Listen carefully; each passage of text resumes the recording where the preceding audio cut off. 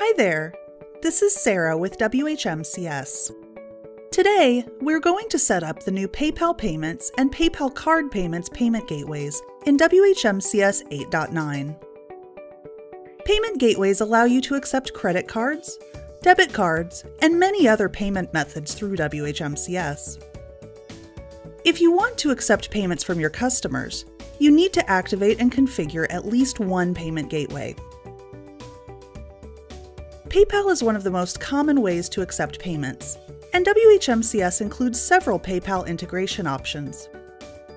WHMCS 8.9 introduced PayPal Payments, and it's our recommended option for accepting PayPal.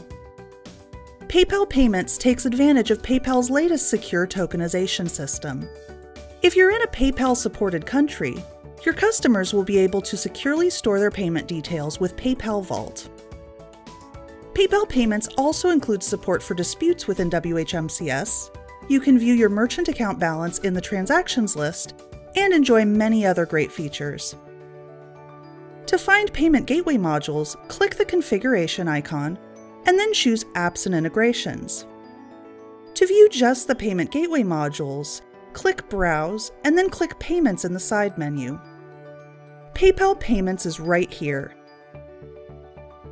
Clicking Activate will take you to the Payment Gateways configuration page, where you can link your PayPal account. Start by entering your PayPal credentials.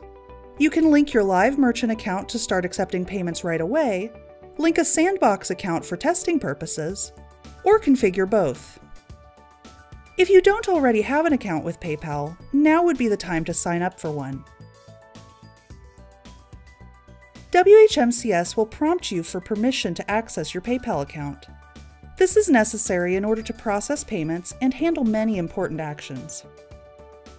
The API credentials for your account will appear and WHMCS will save them automatically. Then, the page will refresh. If you want to display this payment gateway during checkout in the client area, check Show on Order Form. If you don't check this, PayPal Payments options will only be available for use by admins in the admin area. To make sure you can accept real payments, uncheck Test Mode. When you're done setting up your configuration, click Save Changes. PayPal Payments will now be available for admins when they process transactions, and, if you enabled it, for clients when they complete the checkout process. When you activated PayPal Payments, you might have noticed another payment gateway that was automatically activated with it: PayPal Card Payments. PayPal Card Payments augments PayPal Payments, allowing you to visually separate the PayPal Smart Button checkout experience from credit and debit card payments. This option doesn't display PayPal branding, but it will still process cards securely on your site using PayPal Advanced Checkout.